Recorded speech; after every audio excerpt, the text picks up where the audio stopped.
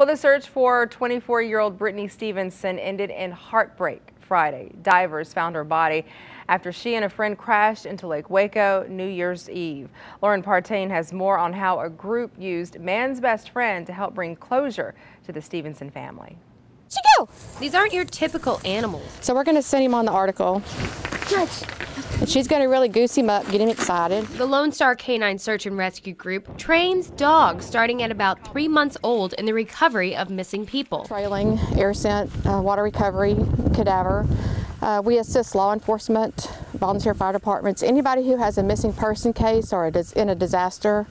We help them locate the lost people. Even though their breeds vary, all of the dogs have a specialty. Generally, people see the bloodhound on the end of the lead dragging their trainer down the road. Well, that's a trailing or a tracking dog. Tracking dogs find a specific scent or person. Air scent dogs will find whoever is in the search area. An air scent dog can be scent specific. Water recovery dogs detect drowning victims underwater. Their dog Boo showed off his skills during the Stevenson search when he showed divers where to find her. He has 5 finds with him. He has his deepest find was 30 feet deep, so they are able to do some amazing things above water to locate people. Lastly, there are cadaver dogs who search for human remains. It can be bones, teeth, it can be full bodies, just any kind of human remains. But the work isn't easy. In order to enhance their work on the job, these dogs train at least once a week, like they're doing behind me. But in the summer, they work even more. We're doing 2-3 times a week